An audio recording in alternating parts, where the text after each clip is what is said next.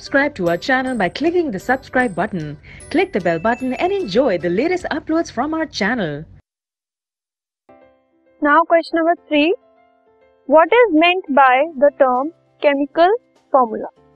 अब ये जो टर्म है केमिकल फॉर्मूला वो क्या होती है ये बताना है हमें. So we are talking about chemical formula of a compound. ठीक है, किसी कंपाउंड का जो केमिकल फॉर्मूला होता है इट इज द रिप्रेजेंटेशन, वो रिप्रेजेंट करता है of a molecule of the compound.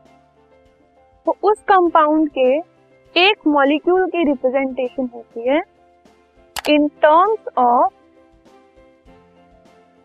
The symbols of element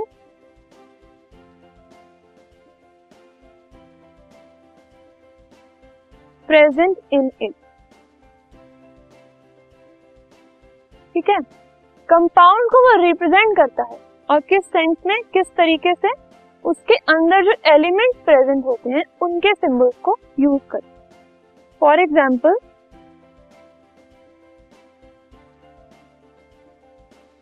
ठीक है, अगर हम वाटर का एग्जाम्पल लें दैट इज H2O.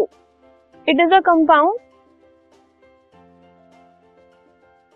ठीक है, अब ये एक फॉर्मूला है. H2O वाटर का फॉर्मूला है. H2O is the chemical formula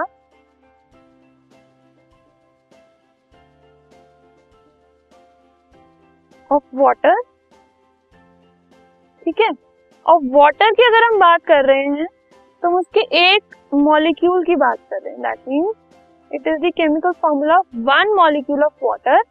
और इसमें हमने क्या चीजें यूज की हैं, H एंड O. ठीक है, which are the symbols of element hydrogen and water.